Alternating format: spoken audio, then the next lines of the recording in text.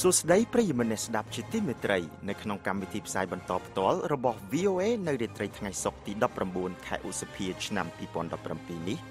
ខ្ញុំសឿនវឌ្ឍនានិងសហការីនៃក្រុមផ្សាយជាខេមរៈភាសាសូមស្វាគមន៍ប្រិយមិត្តអ្នកស្ដាប់ពីរដ្ឋធានី Washington ជាកិច្ចចាប់ផ្ដើមលោកពូជរិស័យនឹងជូនដើមរឿងព័ត៌មានសំខាន់ៗនៅរាត្រីនេះលោកប្រធានាធិបតី Trump ថ្លែងថាលោកជាជនរងគ្រោះនៃការធ្វើទុកបុកម្នេញហើយបដិសេធថាលោកមិនបានគៀបសង្កត់នាយក FBI ទេលោកប្រធានាធិបតី Trump បំពេញទស្សនកិច្ចអន្តរជាតិជាលើកទី1នៅថ្ងៃសុក្រនេះលោកនាយករដ្ឋមន្ត្រីហ៊ុនសែនប្រាប់ឲ្យនគរបាលជាតិរក្សាសណ្ដាប់ធ្នាប់ក្នុងពេលឃោសនានឹងការបោះឆ្នោតឃុំសង្កាត់ខាងមុខ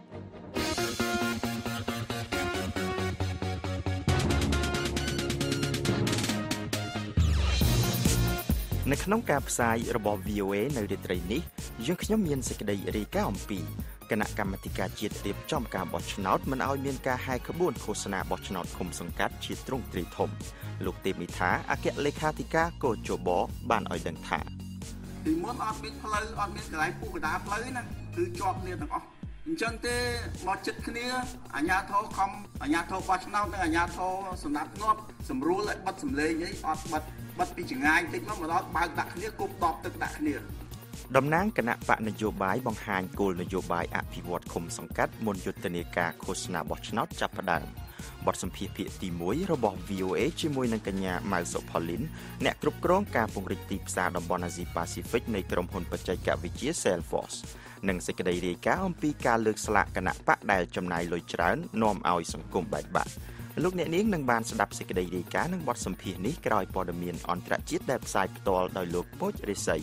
សូមអញ្ជើញលោករិស័យបាទសូមអរគុណលោកវឌ្ឍនាលោកប្រធានាធិបតី Donald Trump បានបដិសេធយ៉ាងដាច់អហង្ការថាលោកមិនបានដាក់ការគៀបសង្កត់ទៅលើទីភ្នាក់ងារស៊ើបការសម្ងាត់ FBI ឲ្យបិទការស៊ើបអង្កេតលើអតីតអ្នកជំនួយការម្នាក់របស់លោកទេហើយបានចោទសួរអំពីសេចក្តីត្រូវការតែងតាំងរដ្ឋអាជ្ញាពិសេសម្នាក់ដើម្បីស៊ើបអង្កេតអំពីលទ្ធភាពនៃការខុបខិតគ្នារវាងយុទ្ធនាការរកសម្លេងឆ្នោតរបស់លោកកាលពីឆ្នាំមុនជាមួយប្រទេសរុស្ស៊ីដែលបានព្យាយាមជះឥទ្ធិពលលើការបោះឆ្នោតជ្រើសរើសប្រធានាធិបតីសហរដ្ឋអាមេរិកនោះអត់ទេសូមបន្តសំណួរទៀតនេះជាចម្លើយរបស់លោក Trump នៅពេលដែលអ្នកយកព័ត៌មានម្នាក់បានសួរលោកថាតើលោកមានបានស្នើឲ្យលោកនាយក FBI ដកថយពីការស៊ើបអង្កេតអតីតទីប្រឹក្សាសន្តិសុខជាតិ Michael Flynn ឬទេនៅក្នុងសន្និសីទព័ត៌មានលើកទី1របស់លោកតាំងពីថ្ងៃទី12មេសាមកលោក Trump បានបដិសេធថាគ្មានការខុបខិតណាមួយរវាងលោកនិងយុទ្ធនាការរកសម្លេងឆ្នោតរបស់លោកជាមួយភ្នាក់ងាររុស្ស៊ីទេសូម្បីតែសត្រូវរបស់ខ្ញុំក៏និយាយដែរថាគ្មានការខុបខិតអ្វីទេនេះជាសម្ដីផ្ទាល់របស់លោក Trump ប៉ុន្តែលោកបានបន្ថែមឃ្លាមួយដែលហាក់ដូចជាទុកចំហនៅសំណួរទាក់ទងនឹងការពាក់ព័ន្ធរបស់អ្នកដទៃលោកថ្លែងថាខ្ញុំអាចនិយាយសម្រាប់ខ្លួនខ្ញុំនិងរុស្ស៊ីតែប៉ុណ្ណោះគ្មានទាល់តែសោះ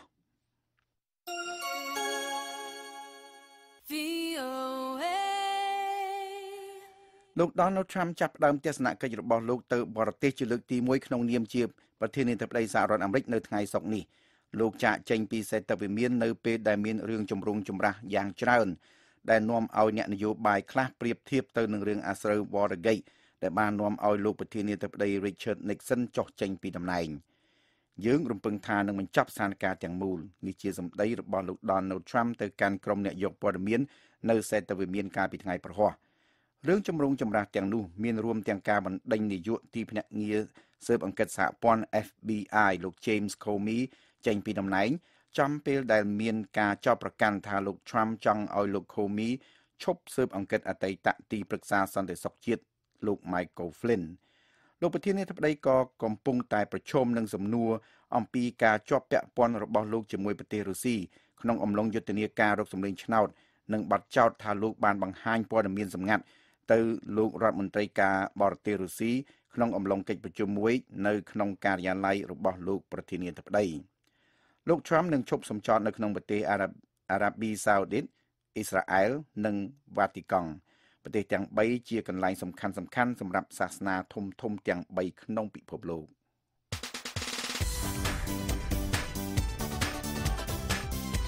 The Voice លោកនាយករដ្ឋមន្ត្រីហ៊ុនសែននៃប្រទេសកម្ពុជានៅថ្ងៃសុក្រនេះបានអំពាវនាវឲ្យកងកម្លាំងនគរបាលជាតិគ្រប់រូបយកចិត្តទុកដាក់ធានាឲ្យបាននៅបរិយាកាសសន្តិសុខសម្រាប់យុទ្ធនាការឃោសនានិងការបោះឆ្នោតជ្រើសរើសក្រុមប្រឹក្សាឃុំសង្កាត់អាណត្តិទី4ខាងមុខការអំពាវនាវរបស់លោកនាយករដ្ឋមន្ត្រីហ៊ុនសែនធ្វើឡើងបន្ទាប់ពីការរងគ្រោះពាក់ព័ន្ធនឹងការព្រមានធ្ងន់ធ្ងរជាច្រើនដងថាកម្ពុជានឹងធ្លាក់ចូលក្នុងភ្លើងនឹងសង្គ្រាមប្រសិនបើគណៈបករបស់លោកចាញ់ឆ្នោតនោះនៅក្នុងសារមួយរបស់លោកនាយករដ្ឋមន្ត្រីហ៊ុនសែនដែលចេញកាលពីថ្ងៃសុក្រនៅថ្ងៃសុក្រនេះជូនពរដល់កងកម្លាំងនគរបាលជាតិទូទាំងប្រទេសក្នុងឱកាសអបអរសាទរខួបទី72នៃថ្ងៃកំណើតរបស់កងកម្លាំងនគរបាលជាតិកម្ពុជាលោកហ៊ុនសែនអំពាវនាវដល់កងកម្លាំងគ្រប់រូបឲ្យទៅចូលរួមបោះឆ្នោតនិងត្រូវធានាឲ្យបាននៅសុខសន្តិភាពនៅក្នុងការឃោសនានិងការបោះឆ្នោតនាពេលខាងមុខលោកនាយករដ្ឋមន្ត្រីខ្មែរបានសរសេរក្នុងន័យដើមថាចាប់តាំងពីថ្ងៃទី20ខែឧសភារហូតដល់ថ្ងៃទី4ខែមិថុនាឆ្នាំ2017ខាងមុខឆាប់ៗនេះគឺជាយុទ្ធនាការឃោសនាបោះឆ្នោតនិងការបោះឆ្នោតជ្រើសរើសក្រុមប្រឹក្សាឃុំសង្កាត់អាណត្តិទី4ដូច្នេះកងកម្លាំងនគរបាលគ្រប់រូបត្រូវលើកកម្ពស់ស្មារតីយកចិត្តទុកដាក់ក្នុងការធានាឲ្យបាននៅបរិយាកាសសន្តិសុខសម្រាប់ព្រឹត្តិការណ៍ដ៏សំខាន់នេះនឹងត្រូវអញ្ជើញទៅបោះឆ្នោតបំពេញកាតព្វកិច្ចជាពលរដ្ឋឲ្យបានគ្រប់គ្នា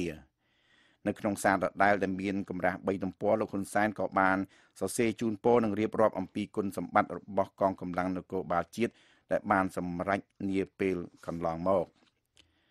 ប្រទេសសេរីកំពុងថ្កោលទោសការវាយប្រហាររបស់កងទ័ពចម្រុះជាតិសាសន៍ដែលដឹកនាំដោយសហរដ្ឋអាមេរិកទៅលើទីតាំងយោធារបស់រដ្ឋាភិបាលមួយនៅក្នុងប្រទេសសេរី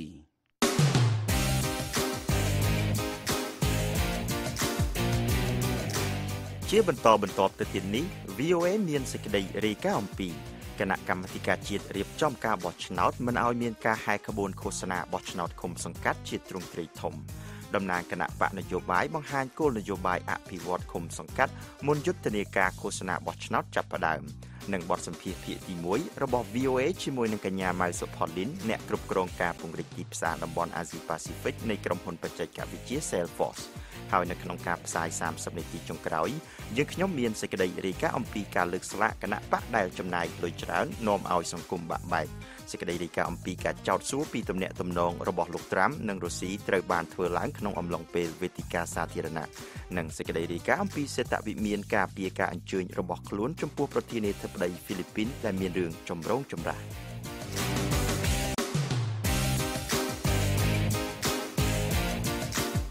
លោកអ្នកនាងកំពុងស្ដាប់កម្មវិធីផ្សាយបន្តផ្ទាល់របស់ VOA ពីរដ្ឋធានី Washington គណៈកម្មាធិការជាតិរៀបចំការបោះឆ្នោតនៅព្រឹកថ្ងៃសុក្រនេះបានចេញសេចក្តីណែនាំចុងក្រោយដោយគ្មានការតវ៉ាសម្រាប់គណៈបកនយោបាយដែលនឹងត្រូវហែកក្បួនឃោសនាបោះឆ្នោតឃុំសង្កាត់ដែលមានអស់រយៈពេលដែលនឹងធ្វើឡើងក្នុងរយៈពេល2សប្តាហ៍រាប់ចាប់ពីថ្ងៃសៅរ៍ស្អែកទៅកោជបបានសម្រេចថាមិនឲ្យហែកក្បួនក្រៅឃុំសង្កាត់របស់ខ្លួននិងឲ្យបង្រួមវិសាលភាពនៃការហែកក្បួនជាដើមក្រុមគណៈបកប្រឆាំងនិងសង្គមស៊ីវិលបានរិះគន់សេចក្តីសម្រេចថ្មីនេះដោយលើកឡើងថាវិជាការរដ្ឋបិទសិទ្ធិសេរីភាពនៃការឃោសនាបោះឆ្នោតកញ្ញាកាន់វិជាការនៃ VOA រាយការណ៍រឿងនេះពីរាជធានីភ្នំពេញដូចតទៅក្រុមគណៈបកមិនកាន់អំណាចលើកឡើងថាសេចក្តីណែនាំរបស់គណៈកម្មាធិការជាតិរៀបចំការបោះឆ្នោតហៅកាត់ថាកោជបស្តីពីការហែកក្បួនឃោសនាបោះឆ្នោតគឺជាការរឹតបន្តឹងសេរីភាពក្នុងការឃោសនារបស់គណៈបកនយោបាយនិងស្នើឲ្យមានការកែប្រែក៏ប៉ុន្តែការលើកឡើងនេះត្រូវបានកោជបទាត់ចោលការឃោសនាបោះឆ្នោតសម្រាប់ការជ្រើសរើសក្រុមប្រឹក្សាឃុំសង្កាត់អាណត្តិទី4នឹងចាប់ផ្ដើមនៅថ្ងៃស្អែកនេះដោយមានគណៈបកចំនួន12បានចូលឈ្មោះគណៈបកប្រឆាំងដ៏ធំនៅកម្ពុជាគឺគណៈបកសង្គ្រោះជាតិនឹងចាប់ផ្ដើមការហែកក្បួនទ្រង់ទ្រាយធំរបស់ពួកគេនៅផ្លូវ60ម៉ែត្រក្បែរស្នាក់ការកណ្ដាលរបស់ពួកគេគណៈកម្មាធិការជាតិរៀបចំការបោះឆ្នោតថ្មីដែលមានប្រធានជាសមាជិកមកពីគណៈបកប្រជាជនកម្ពុជាបានបង្រួមការឃោសនាដោយកំណត់ឲ្យគណៈបកនីមួយៗឃោសនាត្រឹមរយៈពេល14ថ្ងៃនិងអាចហែកក្បួនបានតែ2ថ្ងៃគត់ដោយត្រូវហែកតែនៅក្នុងឃុំឬសង្កាត់របស់ខ្លួននីមួយៗមិនអាចហែកឆ្លងឃុំសង្កាត់ផ្សេងនោះទេកោជបថ្មីក៏បានកំណត់មិនឲ្យមានការហែកក្បួននិងឃោសនានៅតាមផ្លូវនិងទីប្រជុំជនសំខាន់ៗជិត20កន្លែងក្នុងរាជធានីភ្នំពេញព្រមទាំងបានកំណត់ចំនួនមនុស្សក្នុងការឃោសនាឬការចូលចែកខិត្តប័ណ្ណក្នុងផ្សារមិនឲ្យលើសពី10នាក់ នេះបើតាមសេចក្តីសម្រេចរបស់គូជបក្នុងកិច្ចប្រជុំផ្សព្វផ្សាយសេចក្តីណែនាំស្តីពីការហែកក្បួនឃោសនាបោះឆ្នោតដែលធ្វើឡើងនៅការិយាល័យកណ្ដាលរបស់គូជបនាព្រឹកថ្ងៃសុក្រនេះលោកស្រីមេងសុភារីប្រធាននាយកដ្ឋានកិច្ចការបោះឆ្នោតរបស់គណៈបក្សសង្គ្រោះជាតិប្រាប់អ្នកសារព័ត៌មានក្រោយបញ្ចប់កិច្ចប្រជុំផ្សព្វផ្សាយនោះថាការរដ្ឋបတ်ការហែកក្បួនឃោសនាបោះឆ្នោតអាចដោយសារតែការគ្រប់គ្រងគណៈបក្សសង្គ្រោះជាតិមានការកើនឡើងលោកស្រីបន្ថែមថាគណៈបក្សសង្គ្រោះជាតិនឹងបង្ខំចិត្តអនុវត្តតាមសេចក្តីណែនាំដែលគូជបបានកំណត់បើទោះជាការកំណត់នេះរារាំងការចូលរួមក្នុងយុទ្ធនាការឃោសនាបោះឆ្នោតរបស់ប្រជាពលរដ្ឋបើសិនជាគូជបអាចធ្វើការពិចារណាលើសេចក្តីណែនាំនឹងឡើងវិញវាជាការប្រសើរក៏ប៉ុន្តែខ្ញុំគិតថាដល់ដំណាក់កាលនេះហើយសេចក្តីណែនាំនឹងទៅមុខហើយចាមានតែយើងដែលជាអ្នកអនុវត្តទេដែលត្រូវអនុវត្តតាមសេចក្តីណែនាំនឹងហើយខិតខំបញ្ជៀសនៅបញ្ហាដែលកើតមានឡើងហើយបញ្ជៀសនៅអ្វីដែលជាការហាមឃាត់របស់សេចក្តីណែនាំរបស់គូជបនឹងទេចំណែកលោកថនចន្ទថាអគ្គរងគណៈបកហ៊ុនស៊ិនពេជ្រក៏បានរិះគន់ការបន្ថយរយៈពេលឃោសនានិងការកំណត់ចំនួនមនុស្សចូលរួមហែកក្បួនឃោសនាការបោះឆ្នោតនេះដែរយើងក៏មានកំណត់ដែរបើថាគោចបោះចៃបាត់រឹបហ្នឹងអានេះខ្ញុំថាមួយឆ្លើយឲ្យខ្ញុំឡានតែមួយគ្រឿងទេប៉ុន្តែអ្នកជី4នេះជាសកម្មជនរបស់ខ្ញុំឲ្យម៉ូតូ2នាក់ជាអង្គរៈខ្ញុំទីហោខ្ញុំឈប់លើកឡើងមុខខ្ញុំចាស់ហើយរាល់ថ្ងៃហើយដែលចែកខិតបានតែចាត់ទុកជាក្បួនទេហើយក៏ក្នុងនោះក៏មិនបញ្ជាក់ថានៅរយៈពេល12ថ្ងៃចន្លោះ12ថ្ងៃនោះតើគណៈបកនីមួយមានសិទ្ធិធ្វើអ្វីខ្លះផងទៅក្នុងកិច្ចប្រជុំផ្សព្វផ្សាយសេចក្តីណែនាំស្តីពីការហែកក្បួនឃោសនាបោះឆ្នោតជាមួយភាគីពាក់ព័ន្ធនៅព្រឹកថ្ងៃសុក្រនេះមានតំណាងគណៈបកជាច្រើនបានចូលរួមដូចជាតំណាងគណៈបកប្រជាជនកម្ពុជាតំណាងគណៈបកហ៊ុនស៊ិនពេជ្រតំណាងគណៈបកសង្គ្រោះជាតិតំណាងគណៈបកសម្ព័ន្ធដើម្បីប្រជាធិបតេយ្យនិងតំណាងគណៈបកសម្បុកឃ្មុំសង្គមប្រជាធិបតេយ្យជាដើមភាគច្រើននៃគណៈបកមិនកាន់អំណាចសម្ដែងការមិនពេញចិត្តចំពោះសេចក្តីណែនាំថ្មីរបស់គូជបនិងបានស្នើឲ្យមានការកែប្រែដើម្បីធានានូវសេរីភាពក្នុងការហែកក្បួនឃោសនារបស់គណៈបកនយោបាយដោយឡែកគណៈបកកាន់អំណាចរបស់លោកនាយករដ្ឋមន្ត្រីហ៊ុនសែនបានគាំទ្រសេចក្តីសម្រេចដាច់ណាត់របស់គូជបនេះលោកសៅវ៉ាន់ដេតមន្ត្រីមកពីគណៈបកប្រជាជនកម្ពុជាប្រាប់អ្នកសារព័ត៌មានថាគណៈបកប្រជាជនកម្ពុជាគាំទ្រនិងចូលរួមអនុវត្តចំពោះសេចក្តីណែនាំថ្មីរបស់គូជបគណៈបកប្រជាជនកម្ពុជាគឺអាចទទួលយកបានព្រោះយើងមើលទៅដោយអាដាមធានជាក់ហ្នឹងហែក្បួន10នាក់តែវាមានធៀបសមទំហំហើយនឹងធៀបសមអញ្ចឹងខាងគណៈបកគេប្រហែលជាមិនយល់ថាគេមិនបានមើលលើគេចាប់យកតែចំនួនហើយគេមានប្រតិកម្មតែពិតធៀបពិតគេមាន2ចំណុចអញ្ចឹងយើងមើលទៅវាអត់មានអីទេអញ្ចឹងខាងគណៈបកប្រជាជនដូចអត់មានបញ្ហាទេគឺមានតែអនុវត្តនិងធ្វើតាមសេចក្តីណែនាំរបស់ចបតែប៉ុណ្ណឹងក្រុមមន្ត្រីគោជបដែលជាអ្នករៀបចំនិងផ្សព្វផ្សាយនៅសេចក្តីណែនាំថ្មីនោះភាគច្រើនជាមន្ត្រីមានសមាជិកមកពីគណៈបកកាន់អំណាចបានច្រានចោលការលើកឡើងរបស់ក្រុមគណៈបកប្រឆាំងដែលថាសេចក្តីណែនាំថ្មីនោះមានការរឹតបន្តឹងលោកទេពនីថាអគ្គលេខាធិការគោជបប្រាប់ថាការចេញសេចក្តីណែនាំសម្រាប់ការដង្ហែក្បួនឃោសនាបោះឆ្នោតថ្មីនេះគឺដើម្បីរក្សាស្ថិរភាពសង្គមជៀសវាងការប្រើហិង្សាណាមួយពីអ្នកចូលរួមហែក្បួនទាំងនោះពេលហែកក្បួនគណៈបកមួយទៅគណៈបកមួយមកពីមុនអត់មានផ្លូវអត់មានកន្លែងពុះកណ្ដាលផ្លូវណាគឺជាប់គ្នាទាំងអស់អញ្ចឹងទេមកចិត្តគ្នាអាជ្ញាធរខំអាជ្ញាធរបោះឆ្នោតនិងអាជ្ញាធរសម្រាប់ងាប់សម្រួលឲ្យបិទសម្លេងអីអត់បិទពីចង្ងាយបន្តិចមកដល់បើកដាក់គ្នាគប់ដបទឹកដាក់គ្នាណាមានដបទឹកមានដុំថ្មមានអីគឺពិបាកណាស់ហើយករណីនេះវាឃើញរូបភាពអត់ល្អផងវាបង្កគ្រោះថ្នាក់ផងការសម្ដែងរបស់កោជបធ្វើឡើងពីសប្តាហ៍ក្រោយពីសាលារាជធានីភ្នំពេញបានចេញលិខិតជូនដំណឹងពីការហាមមិនឲ្យគណៈបកនយោបាយហែកក្បួននិងឃោសនាបោះឆ្នោតជ្រើសរើសក្រុមប្រឹក្សាឃុំសង្កាត់អាណត្តិទី4ខាងមុខនេះនៅតាមផ្លូវសំខាន់ចំនួន9និងទីកន្លែងសាធារណៈធំចំនួន7ផ្សេងទៀតក្នុងរាជធានីភ្នំពេញការហាមឃាត់នេះកើតឡើងបន្ទាប់ពីការគាំទ្រគណៈបកប្រឆាំងមានការកើនឡើងជាបន្តបន្ទាប់រហូតដល់ទទួលបានសម្លេងឆ្នោតភាគច្រើននៅមណ្ឌលភ្នំពេញក្នុងការបោះឆ្នោតថ្នាក់ជាតិអាណត្តិមុនបណ្ដុំអង្គការសង្គមស៊ីវិលចំនួន38នៃបន្ទប់ស្ថានភាពសម្រាប់ការបោះឆ្នោតឆ្នាំ2017បានចេញសេចក្តីថ្លែងការណ៍កាលពីថ្ងៃទី9ខែឧសភាស្តីពីការបើកទូលាយទីធ្លាសាធារណៈនិងលើកស្ទួយសិទ្ធិប្រមូលផ្ដុំនិងហែកក្បួនក្នុងការដំណើរការឃោសនារបស់គណៈបកប្រកួតប្រជែងពួកគេបានលើកឡើងក្នុងសេចក្តីថ្លែងការណ៍នោះថាការហាមឃាត់ការដង្ហែក្បួននិងឃោសនាបោះឆ្នោតនៅតាមតំបន់សំខាន់ក្នុងរាជធានីភ្នំពេញថាជារឿងមិនត្រឹមត្រូវនិងមិនសមហេតុផលក្រុមអង្គការទាំងនោះក៏បានលើកឡើងថាបម្រាមនោះក៏មិនបានបង្ហាញឲ្យឃើញអំពីការធានារបស់រដ្ឋាភិបាលដើម្បីធ្វើឲ្យការបោះឆ្នោតប្រកបដោយភាពសេរីនិងត្រឹមត្រូវដែររាយការណ៍ពីរាជធានីភ្នំពេញនាងខ្ញុំកាន់វិជ្ជការ VOA ក្រុមប្រឹក្សាឃុំសង្កាត់តំណាងគណៈបកនយោបាយនានាបានប្រាប់ម្ចាស់ឆ្នោតថាខ្លួននឹងបដិញ្ញាអភិវឌ្ឍភូមិឃុំសង្កាត់ឲ្យប្រសើរឡើងជាងមុន ពួកគេសន្យាថានឹងធ្វើការពង្រីកសេវារដ្ឋបាលសាធារណៈនិងការរក្សាសុវត្ថិភាពភូមិឃុំលោកខុលរស្មីនៃ VOA រាយការណ៍រឿងនេះពីរាជធានីភ្នំពេញដូចតទៅនៅថ្ងៃសុក្រនេះតំណាងគណៈបកនយោបាយដែលចូលរួមការបោះឆ្នោតជ្រើសរើសក្រុមប្រឹក្សាឃុំសង្កាត់ក្នុងឆ្នាំ2017នេះបានបង្ហាញពីគោលនយោបាយរបស់ខ្លួនសម្រាប់ការអភិវឌ្ឍឃុំសង្កាត់ប្រកបដោយការទទួលខុសត្រូវហើយបម្រើរាស្ត្រឲ្យបានច្រើនជាងការបម្រើបកនេះបើតាមការអះអាងរបស់តំណាងគណៈបកនានាក្នុងវេទិកាសាធារណៈមួយដែលរៀបចំឡើងកាលពីព្រឹកថ្ងៃសុក្រថ្លែងក្នុងវេទិកាពិភាក្សាស្តីពីការបដិញ្ញាចិត្តរបស់គណៈបកនយោបាយដើម្បីឆ្លើយតបទៅនឹងបញ្ហាអភិវឌ្ឍមូលដ្ឋានរៀបចំឡើងនៅរាជធានីភ្នំពេញនាថ្ងៃសុក្រនេះលោកសាមអ៊ីនអគ្គលេខាធិការគណៈបកប្រជាធិបតេយ្យមូលដ្ឋានថ្លែងថាមេឃុំនិងចៅសង្កាត់របស់គណៈបកដែលទើបតែបង្កើតថ្មីនេះនឹងដឹកនាំប្រជាពលរដ្ឋដោយគ្មានការរើសអើងនៅនៃការនយោបាយនឹងធ្វើឲ្យជាតិមានសាមគ្គីភាពនិងរួបរวมគ្នាគណៈបកប្រជាធិបតេយ្យមូលដ្ឋាននឹងធានាឲ្យមានមេឃុំល្អជាមេឃុំមេភូមិតែដឹកនាំប្រជាពលរដ្ឋមិនឲ្យរើសអើងគ្នាមិនឲ្យឆ្លោះគ្នារឿងនយោបាយជាមេភូមិមេឃុំដែលអាចដឹកនាំប្រជាពលរដ្ឋឲ្យចេះធ្វើការសហការគ្នាក្នុងការអភិវឌ្ឍភូមិឃុំគាត់កុំមកឡែងចាំរឿងអតិថិទម្លាក់អីពីលើទៅគឺគាត់ត្រូវប្រឹងប្រែងកសាងកិច្ចសហការរបស់ប្រជាពលរដ្ឋរបស់គាត់នៅមូលដ្ឋានផ្ទាល់ហើយធ្វើការអភិវឌ្ឍភូមិគាត់ដែលមានមេដឹកនាំល្អជាអ្នកដឹកនាំលោកបញ្ជាក់ថាគណៈបកប្រជាធិបតេយ្យមូលដ្ឋានព្យាយាមបង្កើតឲ្យមានប្រជាធិបតេយ្យផ្ទៃក្នុងបកដើម្បីជាគំរូដល់គណៈបកដទៃទៀតលោកសាមអ៊ីនបន្តថាគណៈបកលោកនឹងបង្កើនកិច្ចខិតខំជួយកសិករតាមការធានាឲ្យបាននៅប្រព័ន្ធធារាសាស្ត្រសម្រាប់ការធ្វើកសិកម្មការផ្ដល់ទុនដល់កសិករនិងការស្វែងរកទីផ្សារសម្រាប់លក់ផលិតផលកសិកម្មទាំងនោះលោកឲ្យដឹងទៀតថាគណៈបកប្រជាធិបតេយ្យមូលដ្ឋានក៏នឹងពង្រឹងសេវាសុខាភិបាលដោយដាក់ឲ្យមានគ្រូពេទ្យដែលយកចិត្តទុកដាក់មើលថែអ្នកជំងឺក្នុងអេរិយាបថរៀបសារនិងការបង្កើតសាលាមត្តេយ្យនៅតាមឃុំដែលគណៈបកប្រជាធិបតេយ្យគ្រប់គ្រងលោកសុនឆៃតំណាងរាជគណៈបកសង្គ្រោះជាតិនិងជាអនុប្រធានគណៈកម្មការធនាគារសេដ្ឋកិច្ចនិងហិរញ្ញវត្ថុនៅរដ្ឋសភាជាតិថ្លែងថាគណៈបកជំទាស់នឹងជំរុញឲ្យមេឃុំខ្លួនអនុវត្តឲ្យបានពិតប្រាកដនៃគោលនយោបាយវិមជ្ឈការដើម្បីពន្លឿនកិច្ចអភិវឌ្ឍនៅតាមភូមិឃុំនីមួយៗយើងនឹងធ្វើនយោបាយវិមជ្ឈការជាក់ស្ដែងដូចខ្ញុំបានបញ្ជាក់អញ្ចឹងការកសាងប្រទេសដូចប្រទេសក្រីក្រដូចយើងនេះ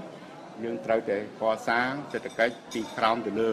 មិនអាចយកតែ long cruiser នៅតែក្រសួងប្រមាណពេញចំណាយថវិកានៅតែក្រសួងទេហើយអត់ធ្លាក់ទៅខែទេវាត្រូវធ្លាក់ទៅដល់មូលដ្ឋាន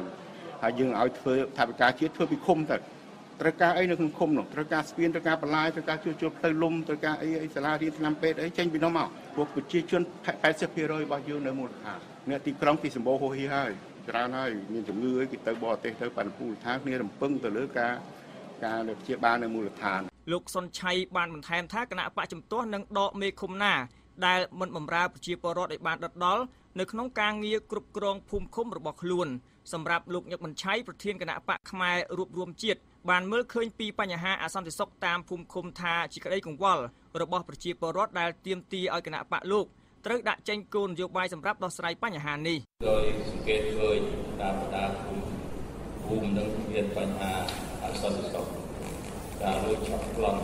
បញ្ហាបងធំបញ្ហាគ្រឿងញៀនមានច្រើនតាមបណ្ដាភូមិឋានភូមិឃុំរបស់យើងចឹងហើយបញ្ហានេះដែលជាការចាប់អារម្មណ៍របស់គណៈបកផ្នែករួមជាតិដែលយើងខ្ញុំមានគោលនយោបាយដើម្បីលុបបំបាត់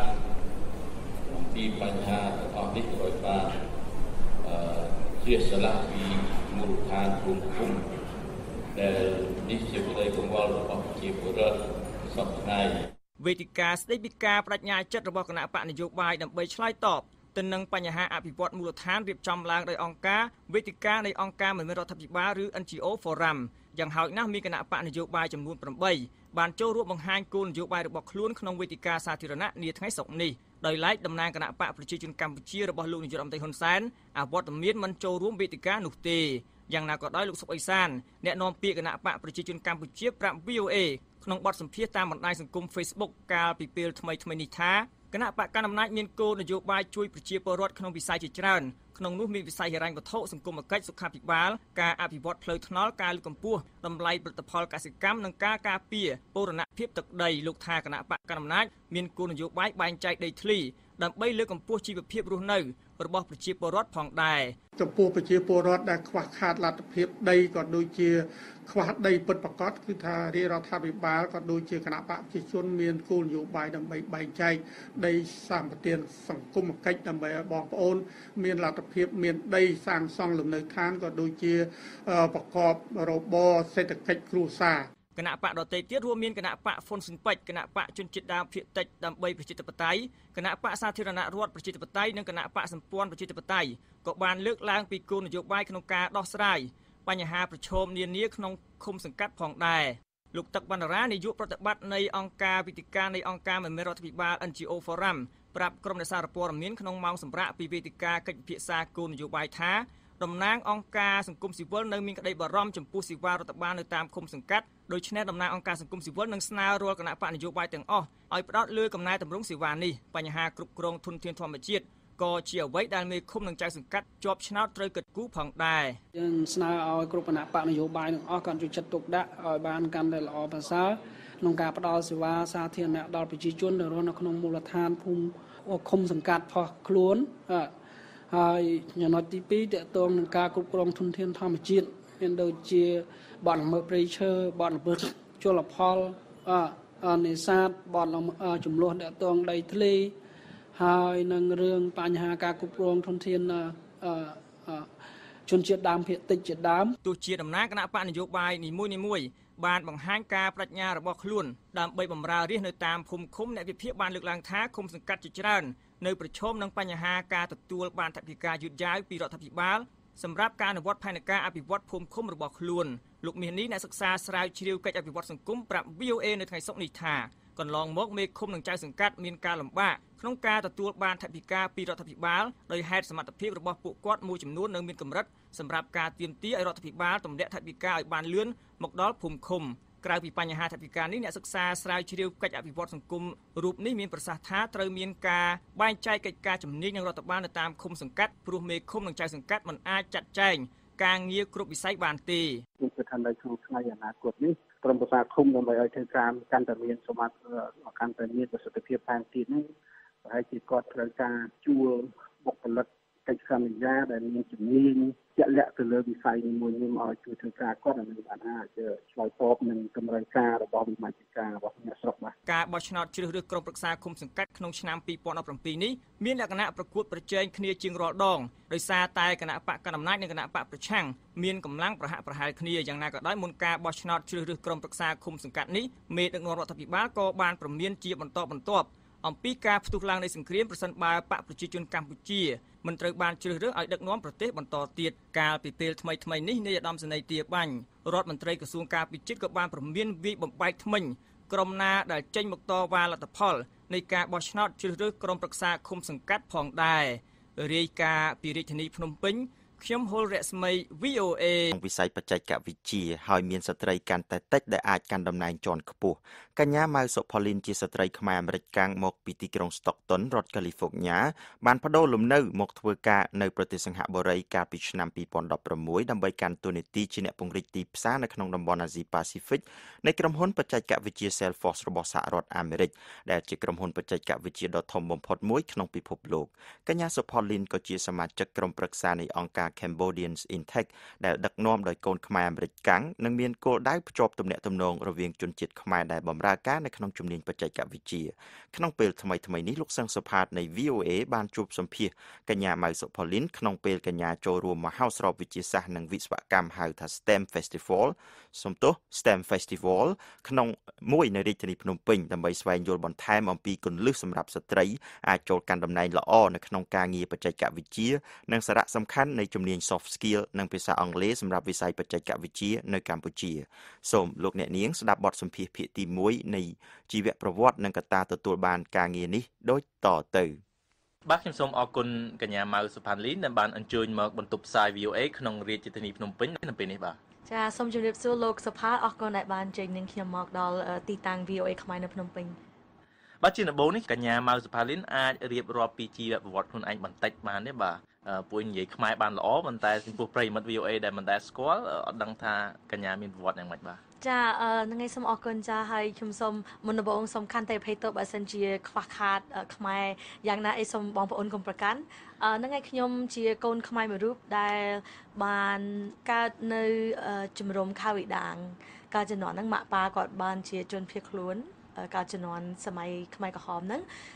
ហើយក៏បានទៅរស់នៅសហរដ្ឋអាមេរិកតាំងពីអាយុ6ខែអញ្ចឹងក្នុងដូចថាមកជីវិតហ្នឹងគឺធំនៅសហរដ្ឋអាមេរិកអត់ដែលបានមករស់នៅប្រទេសខ្មែរទេប៉ុន្តែចេះនិយាយខ្មែរដោយសារម៉ាក់ប៉ាគាត់បង្រៀននៅផ្ទះហើយនាងខ្ញុំគឺដូចថាចេញជួយការងារក្នុងសង្គមខ្មែរនៅអាមេរិកច្រើនហើយក៏ដូចថាស្រឡាញ់ឲ្យពេញចិត្តមកលេងប្រទេសខ្មែរញឹកញាប់លហើយចិត្តតែខំដូចថានិយាយភាសាខ្មែរនាងខ្ញុំបានសិក្សានៅទីក្រុង San Francisco នៅរដ្ឋ California នៅអាមេរិកហ្នឹងហើយបានរៀនខាងផ្នែកនិយាយទៅរៀនខាងបើថានិយាយពី Bachelor វិញគឺខាង Asian American Studies តកតងនឹងដូចថាខាងអាស៊ីនៅអាមេរិកចឹងណាចាដូចប្រវត្តិសាស្ត្រអាស៊ីយ៉ាងនៅអាមេរិកហើយទៅនាងខ្ញុំក៏បានចេញធ្វើការចប់នឹងហើយចេញធ្វើការប្រហែលជា6ឆ្នាំនាងខ្ញុំមានទឹកចិត្តដូចថាចង់រៀនបន្តទៀតក៏សម្រាប់ចិត្តថាទៅរៀនយក Master ហើយនាងខ្ញុំក៏បានរៀនបដាធ្វើការបដាលោកសុផាតអញ្ចឹង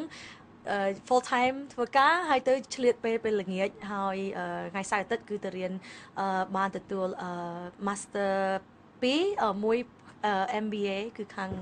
Business សេដ្ឋកិច្ចបាទខាងពាណិជ្ជកម្មចាហ្នឹងហើយគឺបាន MBA ហើយ Master វិជ្ជាមួយទៀតគឺតាក់ទងនឹង Asia Pacific គឺប្រវត្តិសាស្ត្រអាស៊ីហើយនឹងក៏ជារបៀបដូចវប្បធម៌អាស៊ីខាងសាសនាខាងអីចឹងចាបាទអញ្ចឹងឃើញថាជំនាញទាំងពីរនេះហើយនឹងមានប្រវត្តិតាក់ទងនឹងប្រទេសកម្ពុជានិងតំបន់អាស៊ីផងបានជួយកញ្ញាកាន់តួនាទីដែលមានសប្តាហ៍ថ្ងៃនេះសម្រាប់ក្រុមហ៊ុន Salesforce ដែលជាក្រុមហ៊ុនបច្ចេកវិទ្យាដ៏ធំមួយនៅក្នុងពិភពលោកអាចជួយរៀបរាប់ពីកិច្ចការសំខាន់ដែលកញ្ញាធ្វើការនៅក្នុងតួនាទីសប្តាហ៍ថ្ងៃនេះបាទចានឹងអរគុណលោកសុផាតក្រុមហ៊ុន Salesforce នឹងខ្ញុំបានធ្វើការជួយក្រុមហ៊ុននេះប្រហែលជារយៈ5ឆ្នាំហើយនៅទីក្រុង San Francisco នៅរដ្ឋ California ប្រទេសអាមេរិកហ្នឹងហើយដែលនៅជាប់នឹងតំបន់ Silicon Valley ជាតំបន់បច្ចេកវិទ្យានៅចាចំនឹងហ្មងចាហើយក៏ជាក្រុមហ៊ុនមួយដែលបង្កើតពីដូចថា Cloud Computing ចាហើយក្រុមហ៊ុននេះមានអាយុ18ឆ្នាំហើយចឹងមិនមែនជាក្រុមហ៊ុនដែលទៅតែបង្កើតថ្មីទេគឺមានដូចថារឹងទីផ្សារនៅប្រទេសអាមេរិកគឺរឹងមាំណាស់ហើយឥឡូវនេះនាងខ្ញុំបានចេញពី San Francisco មករស់នៅប្រទេស Singapore ចាហើយក៏ទូនាទីហ្នឹងគឺមកបង្រៀនដូចថាទីផ្សារថ្មីនៅផ្នែក Asia Pacific អញ្ចឹងទូនាទីខ្ញុំគឺមករកគឺដៃគូបើសិនជាក្រុមហ៊ុនណាមួយក្នុងប្រទេសណាដែលដូចថាបច្ចេកទេស Salesforce នឹងអត់ទាន់មានគឺនាងខ្ញុំរកក្រុមហ៊ុនណាមួយដែលជាដៃគូដែលអាចនាំចូល technology របស់ Salesforce នឹងចាអញ្ចឹងនាងខ្ញុំត្រូវតែធ្វើដំណើរច្រើនអញ្ចឹងទោះបីផ្ទះនៅ Singapore ប៉ុន្តែអត់ដែលបាននៅផ្ទះសោះចាក្នុងរយៈដែលបានមករស់នៅ6ខែហ្នឹងគឺបានមកប្រទេសខ្មែរញឹកញាប់ជាងគេអញ្ចឹងយើងសួរថាមកញឹកញាប់ហ្នឹងហើយមកលើកនេះហ្នឹងគឺដើម្បីពង្រីកទីផ្សារដែរឬអត់បាទសម្រាប់ Salesforce ចាហ្នឹងក៏កំពុងតែគិតដែរចាឥឡូវអត់ទាន់មានគម្រោងច្បាស់លាស់ទេប៉ុន្តែក្នុងចិត្តខ្ញុំជាកូនខ្មែរគឺចង់ឃើញប្រទេសខ្មែរយើងបានទទួលពី technology របស់ក្រុមហ៊ុនខ្ញុំដែរអញ្ចឹងកំពុងតែរកហ្នឹងហើយកំពុងតែស្រាវជ្រាវរកដៃគូក្រុមហ៊ុននៅប្រទេសខ្មែរ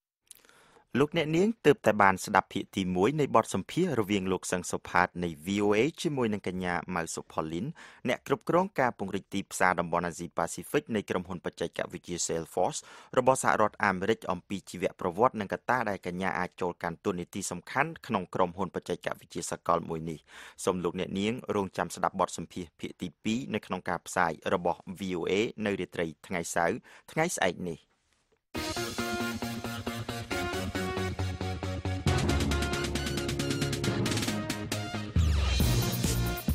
អស់លោកអ្នកនាងជាទីមេត្រីនៅក្នុងការផ្សាយ30នាទីចុងក្រោយជាបន្ត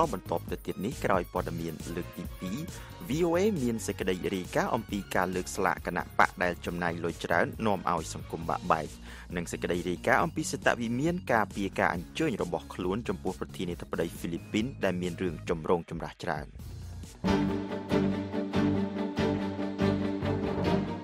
តទៅទៀតនេះលោកពូជរិស័យនឹងជួនដើមរឿងព័ត៌មានសំខាន់ជាលើកទី2ការផ្ទុះគ្រាប់បែកនៅក្នុងប្រទេសអាហ្វហ្គានីស្ថានប៉ះចំលើក្បួនកុងវ៉ាយោធារបស់សហរដ្ឋអាមេរិកប្រធានាធិបតីទួរគីអឺរ៉ូដូហ្គានឈរមើលកងការពារសន្តិសុខវាយដំបាតុករនៅក្នុងរដ្ឋធានី Washington សហរដ្ឋអាមេរិកគ្រោងដាក់ទណ្ឌកម្មសេដ្ឋកិច្ចថ្មីលើប្រទេស Venezuela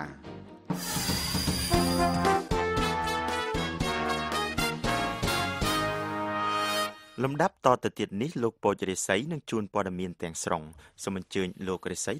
បាទសូមអរគុណលោកវឌ្ឍនាការផ្ទុះគ្រាប់បែកនៅក្បែរផ្លូវមួយបានប៉ះចំលើក្បួនកុងវ៉ារបស់កងយោធាសហរដ្ឋអាមេរិកនៅថ្ងៃសុក្រនេះនៅភាគខាងជើងនៃរដ្ឋធានីកាប៊ុលប្រទេសអាហ្វហ្គានីស្ថានប៉ុន្តែកងយោធាសហរដ្ឋអាមេរិកបានឲ្យដឹងថាពុំមានសេចក្តីរាយការណ៍អំពីការរងរបួសទេដោយមិនបានផ្ដល់ព័ត៌មានលម្អិតបន្ថែមអ្នកនាំពាក្យនៃកងយោធាសហរដ្ឋអាមេរិកបានប្រាប់ VOA ថារថយន្តដែលខូចខាតនោះត្រូវបានអូសយកមកវិញហើយថាក្បួនកុងវ៉ានឹងបន្តដំណើរដើម្បីបញ្ចប់បេសកកម្មរបស់ខ្លួនក៏ប៉ុន្តែស្ថានីយទូរទស្សន៍ក្នុងស្រុកឈ្មោះ Tolo News បានសម្ភាសសាកសីដែលបាននិយាយថាការផ្ទុះនៅក្នុងទីក្រុង Charika នៃខេត្ត Parwan បណ្ដាលឲ្យមានការរងរបួសខ្លះប៉ុន្តែមិនបានផ្ដល់ព័ត៌មានលម្អិតទេក្បួនកុងវ៉ារបស់សហរដ្ឋអាមេរិកតាមធម្មតាបំពេញបេសកកម្មរួមគ្នាជាមួយកងកម្លាំងសន្តិសុខរបស់ប្រទេសអាហ្វហ្គានីស្ថានពួកតាលីប៊ាន់បានអះអាងភ្លាមថាពួកគេជាអ្នកធ្វើការវាយប្រហារដោយអំពើហិង្សានោះហើយបានអះអាងថាកងទ័ពសហរដ្ឋអាមេរិកមួយចំនួនបានស្លាប់ពួកតាលីប៊ាន់ជាញឹកញយបំផោងចំនួនអ្នកស្លាប់និងរបួសនៅក្នុងការវាយប្រហារបែបនេះ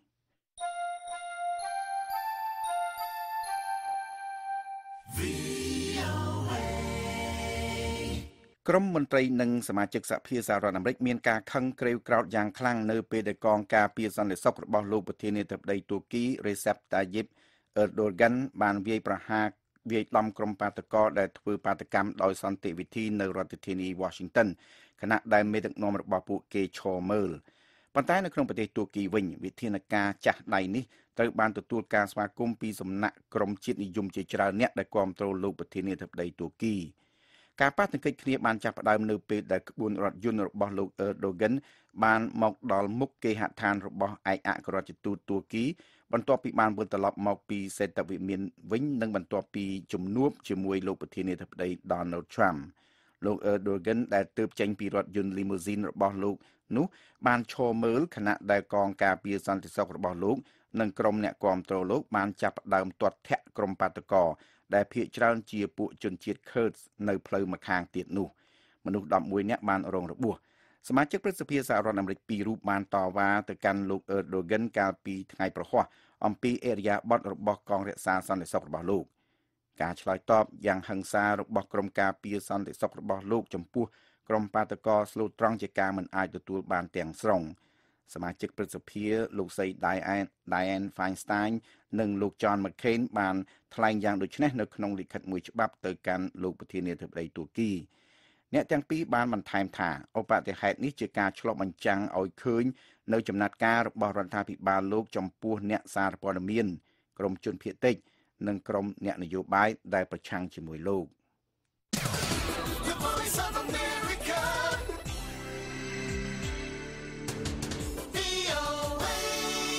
រដ្ឋបាលអាមេរិកថ្មីក្រោមការដឹកនាំរបស់លោក Donald Trump គ្រោងដាក់ទណ្ឌកម្មថ្មីលើសមាជិកតុលាការកំពូលរបស់ប្រទេស Venezuela ចំពោះការដកហូតអំណាចទាំងអស់ចេញពីសភាដែលដឹកនាំដោយគណៈបកប្រឆាំងកាលពីដើមឆ្នាំនេះ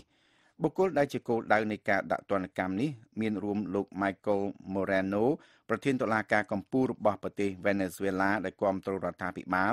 ហើយដែលបានចេញសេចក្តីសម្រេចមួយកាលពីចុងខែមិនិនានោះសេចក្តីសម្រេចនោះក្រោយមកក៏ត្រូវបានកែសម្រួលបន្តិចដោយសារមានការរិះគន់ពីអន្តរជាតិប៉ុន្តែវាបានញ៉ាំងឲ្យមានបាតុកម្មមួយដែលបានអូសបន្លាយពេលជិត2ខែមកហើយក៏បានបណ្ដាលឲ្យមនុស្ស ស្លាប់ជាង40នាក់ដែរកាលពីថ្ងៃប្រហមសិលមិញលោកប្រធានាធិបតីអាមេរិក Donald Trump បានហៅស្ថានភាពនៅក្នុងប្រទេស Venezuela ថាជាការអាម៉ាស់មុខចំពោះមនុស្សជាតិលោកប្រធានាធិបតីបានថ្លែងទៀតថាវិបត្តិនយោបាយដ៏ផ្ដាច់ផ្ដិលជីវិតនេះក៏ប្រហែលជាវិបត្តិដ៏អាក្រក់បំផុតផងដែរក្នុងរយៈពេលជាច្រើនទសវត្សរ៍កន្លងមកនេះក្រមរដ្ឋអាជ្ញានៃប្រទេសស៊ុយអែតនិយាយថាពួកគេបានបោះបង់ចោលការស៊ើបអង្កេតបទចោទរំលោភផ្លូវភេទដែលមានរយៈពេល7ឆ្នាំមកហើយលើលោក Julian Assange ដែលជាអ្នកបង្កើតគេហទំព័រ WikiLeaks ដែលមានសញ្ជាតិអូស្ត្រាលីនោះការិយាល័យរដ្ឋអាជ្ញាបានថ្លែងនៅក្នុងសេចក្តីប្រកាសមួយនៅថ្ងៃសុក្រនេះថាប្រធានរដ្ឋអាជ្ញា Mariani បានសម្រេចនៅថ្ងៃនេះថានឹងបញ្ឈប់ការស៊ើបអង្កេតករណីមន្ទិលសង្ស័យថាមានអំពើរំលោភផ្លូវភេទពាក់ព័ន្ធជាមួយនឹងលោក Julian Assange Direct from Washington, the voice of America, VOA. គណៈបកនិងអ្នកសង្កេតការនយោបាយបានសង្កេតឃើញថាការលើកស្លាកគណៈបកច្រើនហួសហេតុមិនត្រឹមតែជាការចំណាយលុយច្រើនហួសហេតុប៉ុណ្ណោះទេតែវារួមចំណែកធ្វើឲ្យពលរដ្ឋខ្មែរមានការបែកបាក់គ្នាផងដែរលោកពិនស៊ីសវណ្ណនៃ VOA រាយការណ៍រឿងនេះពីរាជធានីភ្នំពេញដូចតទៅសកម្មភាពនយោបាយនៅប្រទេសកម្ពុជាមានសភាពខ្លាំងក្លាជាពិសេសការលើកស្លាកគណៈបកនយោបាយដែលមាននៅតាមដងផ្លូវតាមផ្ទះសកម្មជននិងនៅកន្លែងសាធារណៈការលើកស្លាកគណៈបករបស់គណៈបកនយោបាយជាង40នោះមិនគ្រាន់តែជាការចំណាយច្រើនសន្ធឹកសន្ធាប់ប៉ុណ្ណោះទេ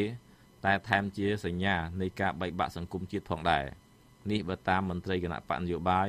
និងអ្នកសង្កេតការណ៍នយោបាយ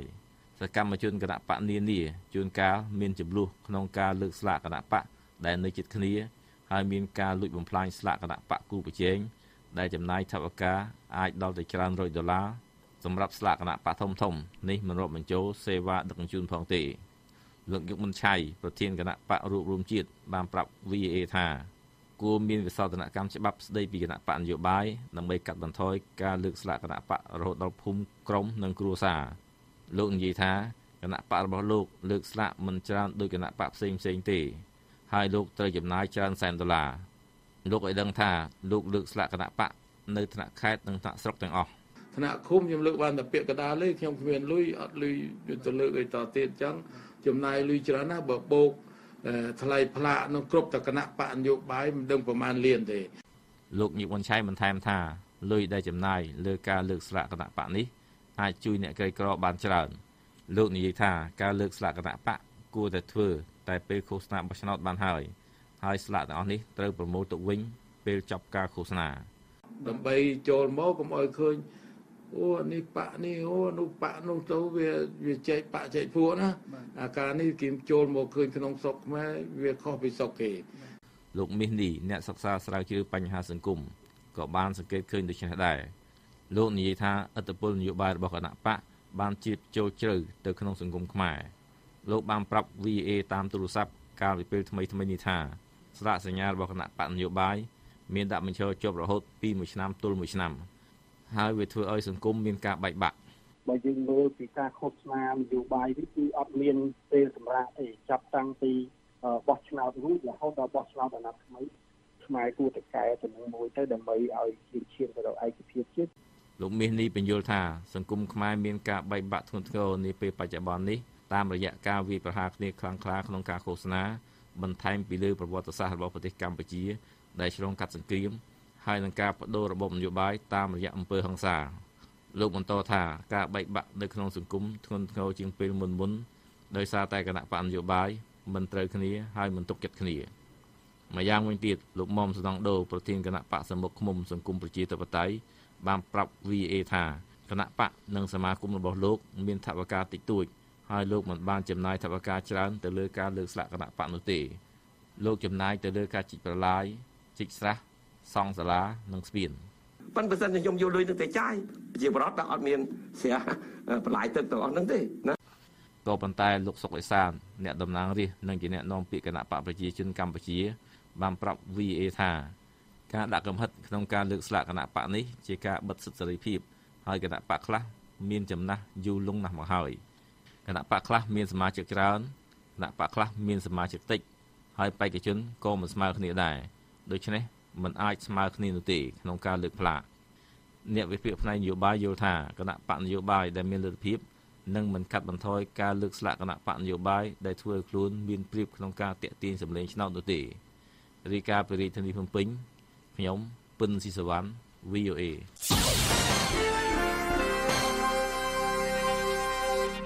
តទៅនេះជាបទវិចារណកថាដែលឆ្លុះបញ្ចាំងពីទស្សនៈរដ្ឋាភិបាលអាមេរិកកាំងតុលាការក្នុងប្រទេសកម្ពុជាកាលពីពេលថ្មីនេះបានបន្តឃុំខ្លួនជាបណ្ដោះអាសន្នរយៈពេល6ខែទៀតដល់ក្រុមអ្នកការពារសិទ្ធិមនុស្ស5នាក់ដែលត្រូវបានឃុំខ្លួនរយៈពេល1ឆ្នាំហើយដោយគ្មានការកាត់ទោសអ្នកការពារសិទ្ធិមនុស្សទាំង5នាក់នោះមានលោកស្រីលឹមមនីលោកណៃវងដាលោកនីសុខា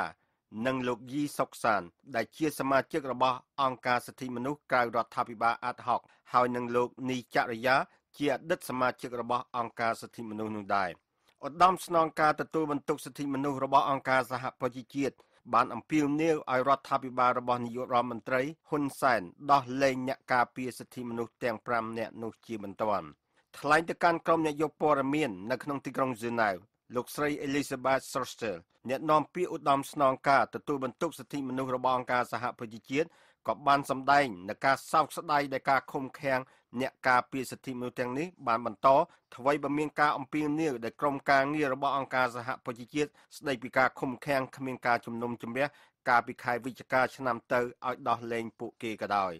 លោកស្រីអ្នកនាំពាក្យអង្គការសហប្រជាជាតិបានមានប្រសាសន៍ថាខណៈដែលយើងទទួលស្គាល់ពីកាតព្វកិច្ចរបស់ចៅក្រមស៊ើបអង្កេតធ្វើការស៊ើបអង្កេតយ៉ាងល្អិតល្អន់ពីរឿងក្តីនេះក៏ដោយការប្រើប្រាស់ការឃុំឃាំងបណ្ដោះអាសន្នគួរជាការលើកលែងមិនមែនជាបទបញ្ញត្តិទេហើយត្រូវតែមានរយៈពេលខ្លីបំផុតទៅតាមលទ្ធភាពអាចធ្វើបានដោយផ្អែកលើភស្តុតាងច្បាស់លាស់និងហេតុផលខាងផ្លូវច្បាប់ត្រឹមត្រូវលោកស្រីអ្នកនាំពាក្យមានប្រសាសន៍ទៀតថាយើងសោកស្ដាយដែលការការពារទាំងនេះហាក់ដូចជាមិនបានធ្វើទៅតាមសវនាការធានាឲ្យនៅក្រៅឃុំសហរដ្ឋអាមេរិកបានសម្ដែងនូវក្តីបារម្ភនិងរាយការណ៍ពីផលប៉ះពាល់នៃការបន្តឃុំឃាំងនេះដែលកំពុងមានទៅលើក្រុមគ្រួសាររបស់អ្នកត្រូវបានគេចាប់ដាក់ពន្ធនាគារនេះហើយនឹងការពន្យាពេលដោយមិនសមហេតុផលនៅក្នុងដំណើរការកាត់ទោសនេះសហរដ្ឋអាមេរិកលើកទឹកចិត្តរដ្ឋាភិបាលកម្ពុជាឲ្យពិចារណាដោយការយកចិត្តទុកដាក់ដល់អនុសាសន៍របស់ក្រមការងារស្ដីពីការឃុំឃាំងគ្មានការជំនុំជម្រះរបស់អង្គការសហប្រជាជាតិហើយនឹងគោរពកាតព្វកិច្ចសិទ្ធិមនុស្សរបស់ខ្លួន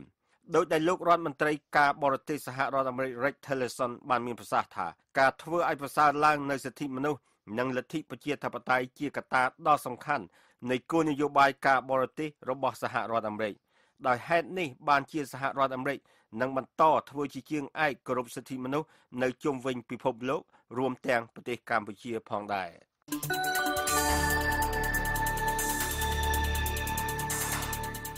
លោកអ្នកទើបតែបានស្ដាប់បទពិចារណកថាដែលឆ្លុះបញ្ចាំងពីទស្សនៈរដ្ឋាភិបាលអាមេរិកកាំង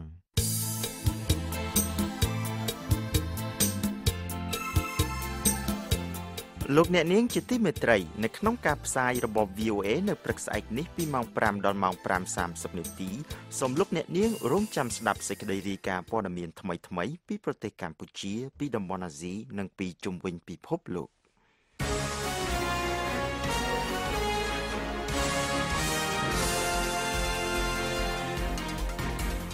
តទៅទៀតនេះលោកពូចរិស័យនឹងជួនព័ត៌មានអន្តរជាតិបញ្ចប់សូមអញ្ជើញលោករិស័យបាទសូមអរគុណលោកវឌ្ឍនាសមាជិកនៃគណៈកម្មាធិការសភាតំណាងរាស្ត្រសហរដ្ឋអាមេរិកទទួលបន្ទុកកិច្ចការបរទេសកាលពីថ្ងៃប្រហ័សម្សិលមិញបានស្ដាប់សក្ខីកម្មរបស់ភរិយានៃមេធាវីការពារសិទ្ធិមនុស្សចិន3រូបដែលត្រូវបានជាប់ឃុំឃាំងនិងទទួលរងការធ្វើទារុណកម្មពីអាជ្ញាធរចិនក្រុមសមាជិកសភាបានបដិញ្ញាថានឹងជួយឲ្យអស់ពីលទ្ធភាពដើម្បីការពារការតវ៉ាទាមទារឲ្យមានការផ្លាស់ប្ដូរជាវិជ្ជមានផ្នែកសិទ្ធិមនុស្សនៅក្នុងប្រទេសចិនលោក Chris Smith សភាតំណាងរាស្ត្រប្រចាំរដ្ឋ New Jersey ដែលជាអ្នកតាមដានស្ថានភាពសិទ្ធិមនុស្សនិងបញ្ហានយោបាយក្នុងប្រទេសចិនយ៉ាងយកចិត្តទុកដាក់នោះបានថ្លែងបញ្ជាក់នៅពេលធ្វើសក្ខីកម្មកាលពីថ្ងៃប្រហ័សថានៅពេលមានការចាប់ឃុំឃាំងក្រុមអ្នកប្រឆាំងមិនមែនតែមានតែបុគ្គលអ្នកប្រឆាំងនោះទេដែលរងការឈឺចាប់ប៉ុន្តែភរិយាក្រុមគ្រួសារនិងបងប្អូនសាច់ញាតិរបស់បុគ្គលនោះ ក៏ទទួលរងការឈឺចាប់ដែរ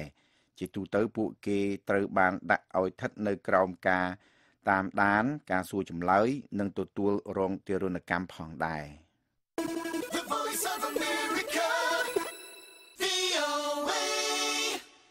ពលរដ្ឋអ៊ីរ៉ង់កំពុងនាំគ្នាចេញទៅបោះឆ្នោតនៅក្នុងប្រទេសអ៊ីរ៉ង់នៅថ្ងៃសុក្រនេះដើម្បីជ្រើសរើសប្រធានាធិបតីលោកប្រធានាធិបតីហាសានរូហានីដែលកំពុងកាន់តំណែងអាចប្រឈមនឹងការប្រឆាំងយ៉ាងខ្លាំងពីសំណាក់ក្រុមអ្នកអភិរក្សនិយមដែលបានរិះគន់ការចាត់ចែងរបស់លោកទាក់ទងនឹងរឿងសេដ្ឋកិច្ចនិងកិច្ចព្រមព្រៀងនុយក្លេអ៊ែរដែលលោកបានចុះហត្ថលេខាជាមួយបស្ចិមប្រទេសលោករូហានីបានពឹងផ្អែកយ៉ាងខ្លាំងទៅលើកិច្ចព្រមព្រៀងនុយក្លេអ៊ែរជាប្រវត្តិសាស្ត្រដែលបាននាំឲ្យមានការបន្ធូរទណ្ឌកម្មសេដ្ឋកិច្ចលើប្រទេសអ៊ីរ៉ង់សម្រាប់អនាគតនយោបាយរបស់លោកក្នុងឆាកនយោបាយក៏ប៉ុន្តែគូប្រឆាំងរបស់លោកគឺលោកអ៊ីប្រាហ៊ីមរ៉ៃស៊ីបានរិះគន់កិច្ចព្រមព្រៀងនោះពីព្រោះនៅមានការដាក់ទណ្ឌកម្មលើសេវាធនាគារនិងហិរញ្ញវត្ថុជាបន្តលោករូហានីត្រូវបានអ្នកវិភាគនយោបាយមើលឃើញថាមានប្រៀបជាងហើយការស្ទង់មតិតូចកន្លងមកក៏បានបង្ហាញឲ្យឃើញយ៉ាងដូចនេះដែរក្នុងប្រវត្តិសាស្ត្រអ៊ីរ៉ង់កន្លងមកប្រធានាធិបតីកំពុងកាន់តំណែងតែងតែឈ្នះឆ្នោតឡើងវិញតាំងពីឆ្នាំ1981មកប៉ុន្តែបើសិនជាលោករូហានីមិនបានទទួលសម្លេងភាគច្រើននៅក្នុងការបោះឆ្នោតនៅថ្ងៃនេះក្នុងចំណោមបេក្ខជន4នាក់នោះទេអ្នកដែលទទួលបានសម្លេងឆ្នោតលើសគេ2នាក់នឹងត្រូវប្រកួតក្នុងការបោះឆ្នោតផ្ដាច់ព្រាត់នៅសប្តាហ៍ក្រោយVoice of America VOA ប៉ូលីសនៅក្នុងទីក្រុងញូវយ៉កបានចោទប្រកាន់បរិសុទ្ធម្នាក់ក្នុងបទសម្លាប់មនុស្សបន្ទាប់ពីបរិសុទ្ធនោះបានបើករថយន្តរបស់គាត់បុកមនុស្សដែលកំពុងដើរយ៉ាងកកកុញតាមចិញ្ចើមផ្លូវហើយបានសម្លាប់ស្ត្រីម្នាក់និងធ្វើឲ្យមនុស្សជាង20នាក់រងរបួសប៉ូលីសឲ្យដឹងថាអ្នកបើករថយន្តនោះមានសញ្ជាតិអាមេរិកហើយមានឈ្មោះថា Richard Rojas ដែលធ្លាប់ត្រូវបានប៉ូលីសចាប់ខ្លួនជាច្រើនលើកក្នុងបទបើករថយន្តពេលកំពុងស្រវឹងស្រា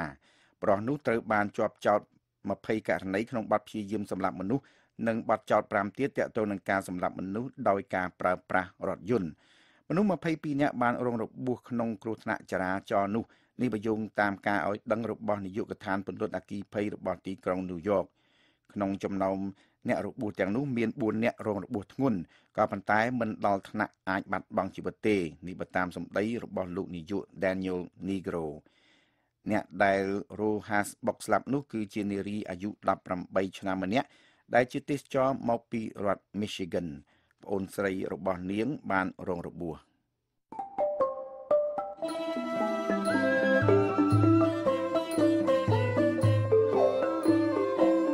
កម្មវិធីផ្សាយរបស់ VOA នៅយប់នេះចប់តែប៉ុណ្ណេះប៉ុន្តែលោកអ្នកនាងនៅអាចស្ដាប់ឬអានព័ត៌មានរបស់ VOA ឡើងវិញតាមរយៈគេហទំព័រយើង khmer.voanews.com ហើយនៅព្រឹកស្អែកសូមលោកអ្នករងចាំស្ដាប់ការផ្សាយបន្តផ្ទាល់របស់យើងពីម៉ោង5ដល់ម៉ោង5:30នាទី